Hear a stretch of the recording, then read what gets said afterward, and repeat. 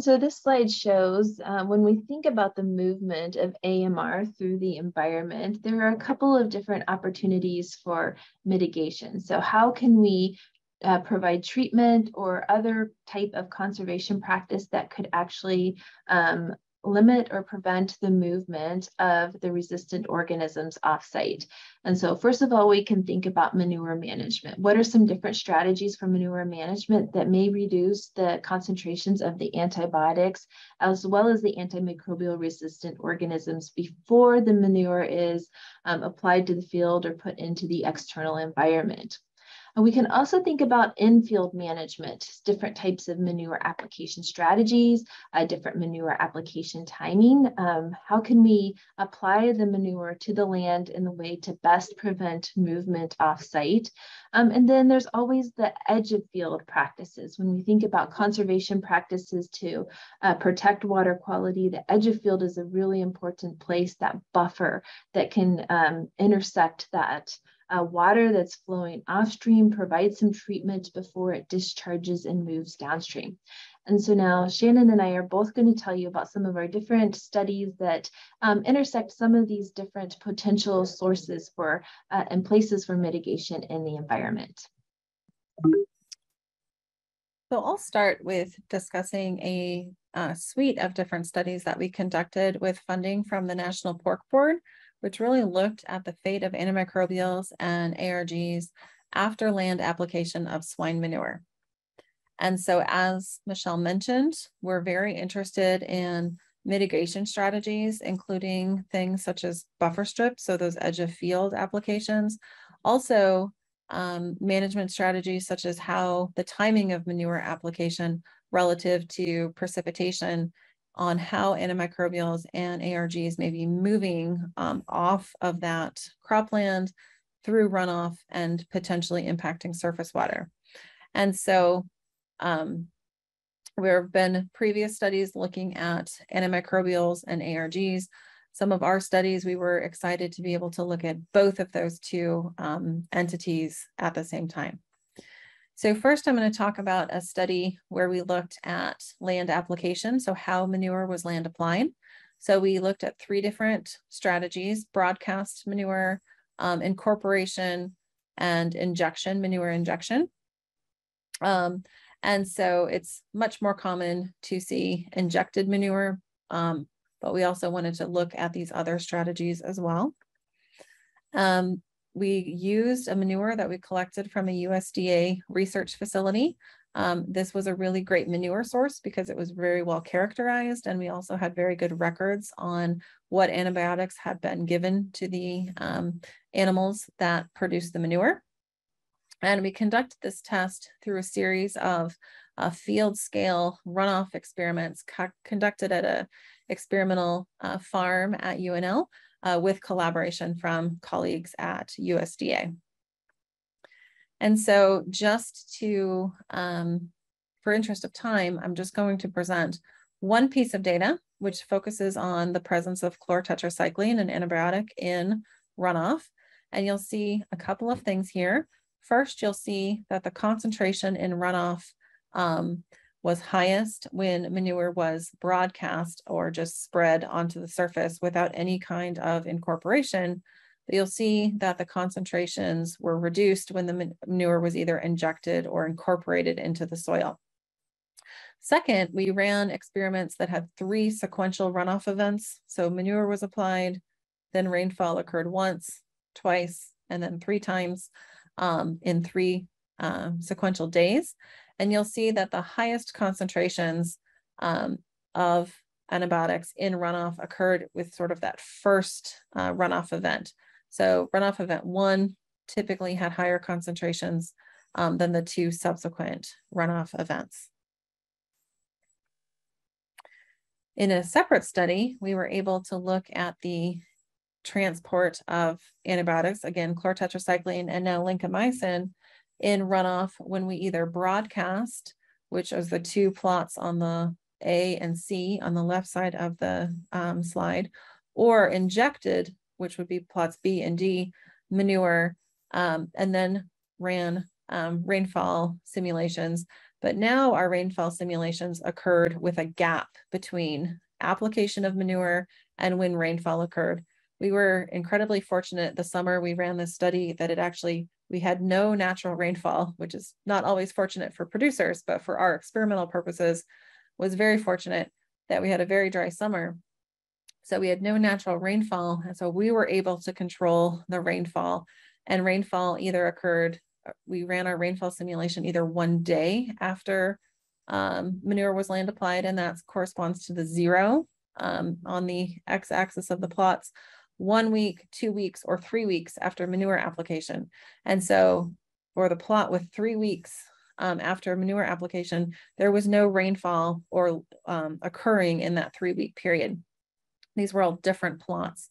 And so what you can see is that timing of manure application relative to rainfall is also something that can really control the corresponding concentration and transport of antibiotics and runoff, with much lower concentrations observed in those longer time period, with a longer time period between manure application and the runoff event.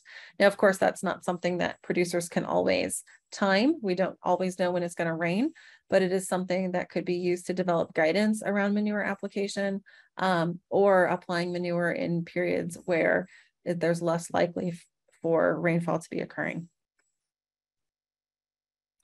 In another study, we looked at, again, an edge of field approach. So looking at antibiotic removal in narrow grass hedges. And so here's some data for tylosin in runoff, where swine manure was placed on one side of the grass hedge. Rainfall experiments were conducted, and then we collected the runoff after it had passed through the grass hedge. And you see the dark red bars correspond to the concentrations without any grass hedge, whereas the light pink bars correspond to the reduced concentration observed with the grass hedge. So we do see removal in these types of edge of field approaches for mitigating antibiotic movement from land applied manure.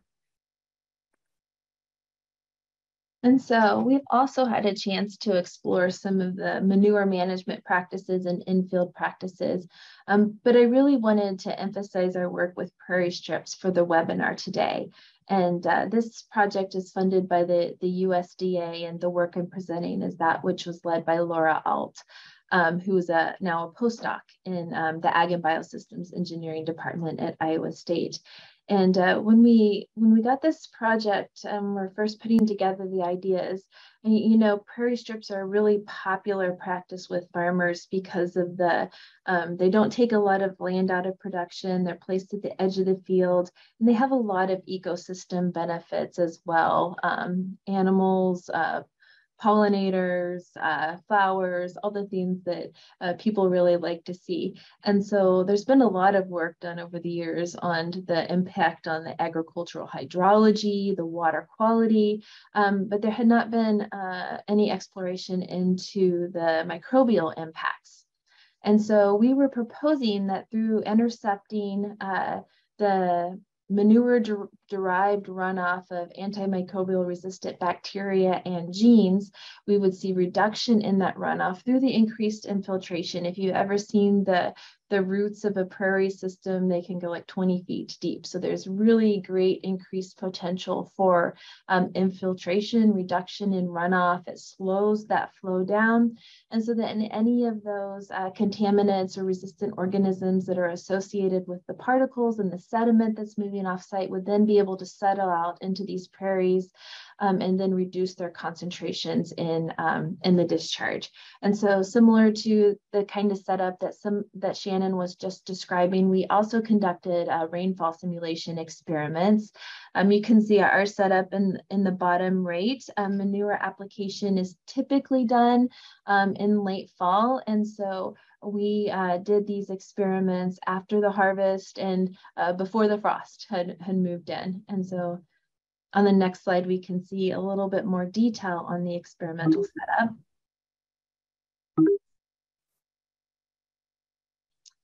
Okay, so here you can see the two pictures on the bottom. showing the kind of the inside of the rainfall simulator. The tarps were used to prevent the wind from interfering. And then the schematic on the right shows the layout where we had different combinations where manure was applied upstream, and then there was a prairie strip, and then we collected the runoff at the outlet. So the 3 different treatments were a prairie strip that had no manure, a prairie strip with manure, and then we had just a manure-only cropland area.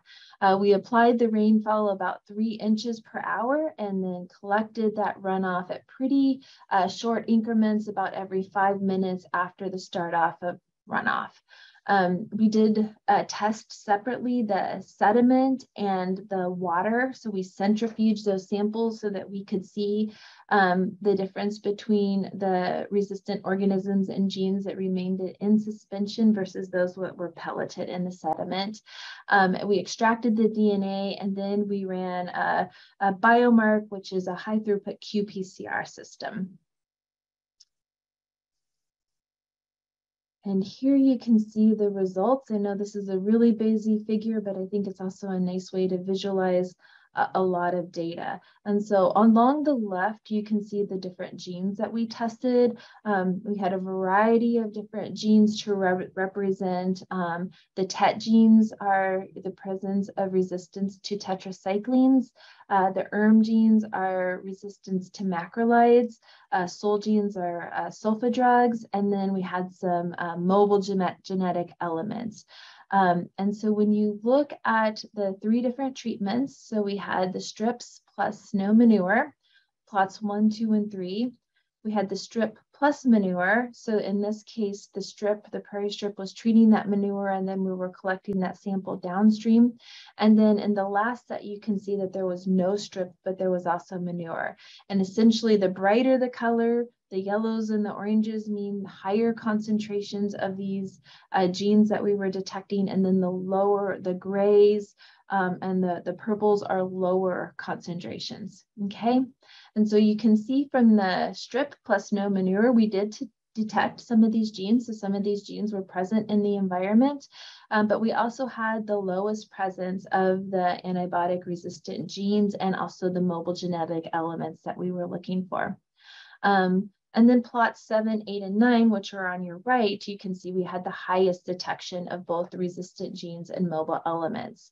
The strip plus manure is where we had that treatment. And of course, we didn't have all of our plots that would cooperate and give us similar results. So you can see plots 5 and 6, the resistant genes and mobile elements were comparable to the no manure plots. So we saw great levels of reduction. But then plot 4 showed higher detection than our control. One thing that was unique, we tried to select sites out in the field that are all very similar, but plot 4 did have a higher flow rate. And so that indicates that the precipitation event and the amount of flow that occurs is going to also impact how effective the prairie strips can be in treating these resistant organisms. But overall, prairie strips appeared to have some real promise in reducing the movement of antimicrobial resistance from agricultural fields into surface waters. And now I'm going to talk about a watershed monitoring project. And so this has also been funded by USDA, and it's going to be in collaboration. It's also some new work in this space that's going to be in collaboration with Shannon's group and some other folks at UNL. And I'm presenting Tim Nair's master's work here. And so the Black Hawk Lake is a watershed in kind of the central part of the state of Iowa. Very hydric soil, so we do have a lot of that tile drainage, and it's also very highly agricultural production. So the majority of the watershed is under corn and soybean rotations. And this project has been funded through the monitoring of this project through the Iowa Department of Natural Resources. So we've had a long-term monitoring study since 2015 to see what the impacts of conservation practices are on the Black Hawk Lake water quality after implementation of the total maximum daily load. This was a watershed where there was a lot of movement and a lot of conservation practices were installed. It's also a watershed that has a fair amount of manure. And so because of that, it's also a great opportunity for us to look at the antimicrobial resistance. And so you can see from this figure, the red dots are beef manure, the blue are swine manure facilities. And then we also have estimated the areas that we believe have previously received manure application, or the dark brown is if they currently receive manure application. And to date, there have been relatively minor changes in the level of implementation of the management practices over the study period. Okay, and so here we're going to dig in. We have two sub-watersheds, which are quite small, and we call them 11 and 12. And they're right next to each other. They're around 550 acres each. And so it really set us up for a paired watershed study where you have two sites right next to each other, very similar geology, soils, hydrology. And so from that point and perspective, we've been able to monitor these over time and also see what the differences in export of antimicrobial resistant genes might be from these two watersheds. So 11 is shown with low levels of BMP implementation. So, and then the different BMPs are defined, but really the point is when you look at the areal extent of implementation, we have a low level of BMP implementation, and then we have a subwatershed 12, which has a really high level of BMP implementation, almost some conservation practice throughout almost the entire areal extent of subwatershed 12. And so just to show you a few results from the study, the low BMP catchment is also manure amended, while the high BMP watershed 12, we don't think receives manure. And so this does give us the opportunity to compare the manured versus the no manured watershed. And so the data that we're showing here is the tylosin resistance. And so the percentage of the bacteria that are resistant to tylosin over 2 years, 2017 and 2018, and from the two locations. And what we can see is that the catchment that did have manure had a higher export of antibiotic resistant bacteria in 2017. So again, this is the phenotypic resistance. So we collected the samples, filtered them, and grew these resistant organisms in tylosin infused agar and tetracycline. And then we also looked at the resistant genes. The next slide. Okay, and so similar to the results that Shannon presented, this is a stacked, we're showing kind of a stacked plot of the different resistant genes, and this is the relative abundance. And here, the low BMP catchment again received manure, and we saw at least in 1 year that there was a higher export of resistant genes, and that was in 2018. And then the different colors represent the different genes that we were able to detect, and those are, as I said, kind of all stacked on top of each other. So what's interesting here is that we do also see fairly significant amounts of some of these resistant genes and their indicators coming from watershed 12, which has high levels of BMPs and not a good source of manure as far as we know. So in some years, there were no significant differences, 2017, between those two subwatersheds. And then finally, we also were able to look across the season and see when were some of these higher levels of resistant genes observed. And so on the left, you can see the TET-M, ERM-F, and ERM-B. So the ERM genes are macrolide resistance, and the TET is a tetracycline resistant gene. Again, over the 2 years, 2017 and 2018, and different monitoring locations throughout the watershed are actually presented here. And in general, we were able to see that the ERM-B, so that tylosin resistant gene, was highest in the post-harvest season in 2017 and pre-planting season in 2018. So manure application does typically occur in the fall after harvest has occurred or before planting, and that was reflected in our sampling collection, so the samples that we collected in the field. But then when we looked at the ERM-F and TET-M, we weren't able to see significant differences among the seasons. So again, we know what's happening in the field and when manure application is occurring, and yet we aren't necessarily able to detect those activities with some of the genes that have been pretty good indicators with time. So again, indication that more work is needed as far as how do we track the resistance through the environment and what are truly the best indicators that we should be using. And then just to wrap up, so kind of our big picture message for this talk is that we can find both antibiotics and resistance genes in various environmental compartments. We can find them in soil and manure, in various types of water.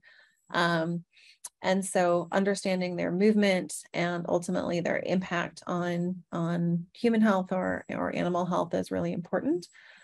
We also have presented a number of studies that we've conducted looking at both manure management strategies and edge of field studies, which can both be mitigation points for AMR and for antibiotics. So there's things that we can do with how we're applying manure, when we're applying it, as well as the system that we're setting up at the edge of field to help contain these or remove these substances from water that may be running off of a crop field. And so with that, we would both just like to acknowledge different funding sources and collaborators. From my perspective, I just want to thank some collaborators here at UNL, as well as USDA, and then funding from NIFA, USDA, NIFA, and the National Pork Board. Yeah, and we've also have acknowledgements for the USDA ARS. Tom Mormon and Heather Allen were both strong collaborators for many of these studies. Dan Anderson and Adina Howe, as well as the students who have all worked on this project. And then we've had funding from NIFA, the National Pork Board, and EPA, as well as some support from NSF for the graduate students.